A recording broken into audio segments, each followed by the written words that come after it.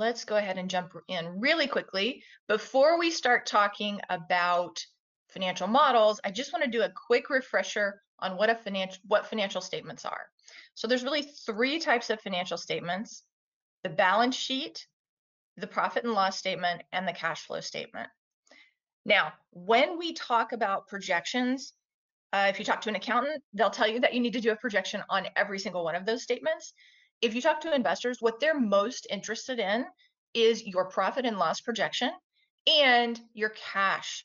Now, doesn't mean those have to be two separate pages, as we'll look at when we get to our example a bit later, but you do want to focus on how you're going to make money and how much cash you need to do it.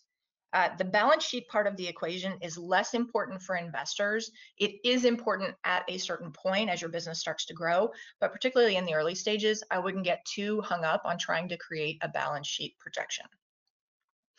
And I want to remind you that there's some context around this. Projections are important when you're talking to investors, but you're not just going to provide this to them and then walk away. They're just one part of the story. And you want to be sure that as you're putting your projection together, you're also thinking about the fact that you're going to have to use that projection to ultimately report on what has happened in your business.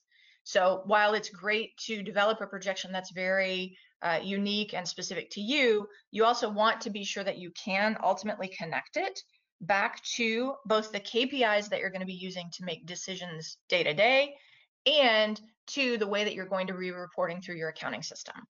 Now, we're not going to focus a lot on that, although we will touch on KPIs today, but I just want you guys to be thinking about the fact that you want your financial model to also be compatible with both the KPIs and the accounting reporting that you're doing.